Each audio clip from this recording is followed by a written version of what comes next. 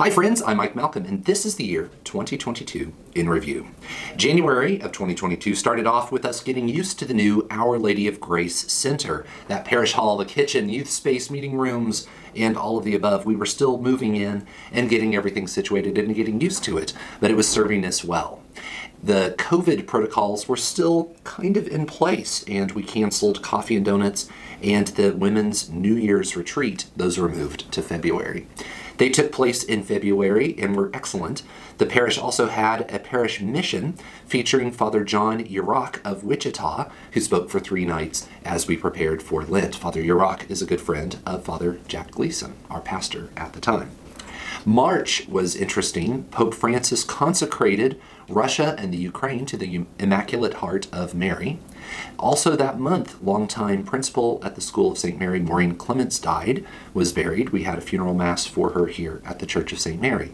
Father Vince also had surgery to repair a blood vessel that was weak somewhere next to his heart. That was a great cause of concern for the parish.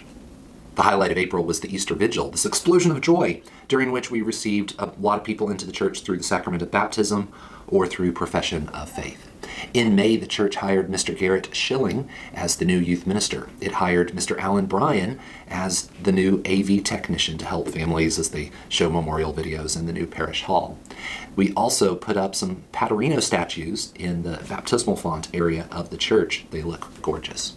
In June, major changes came to the Church of St. Mary because it was announced that Father Jack Gleason, the longtime pastor, would become the new pastor of the Church of St. Bernard in Tulsa, and Father Stuart Crevcore, pastor of St. Bridget in Tahlequah, would become the new pastor of the Church of St. Mary. Appropriate parties were celebrated, the legacy of Father Jack as we wished him farewell, and joy and excitement as we welcomed Father Stuart to the parish.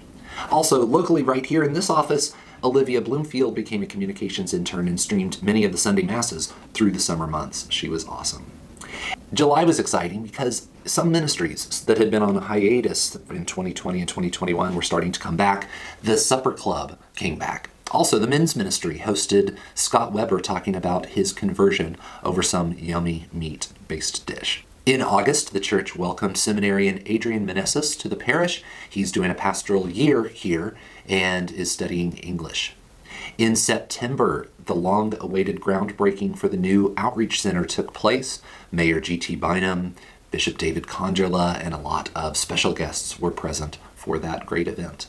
Later that month, the church welcomed Mr. Jeff Cavins, popular Catholic author and evangelist, to the parish. He spoke about the Bible, and specifically the Great Adventure Bible Timeline series.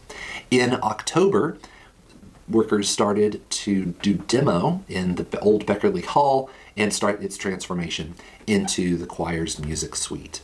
Mary Fair, which had sold out in just minutes really, it was a huge fundraiser for the school that took place in October, and then the Great Picnic was a parish-wide and neighborhood-wide event that took place also in October.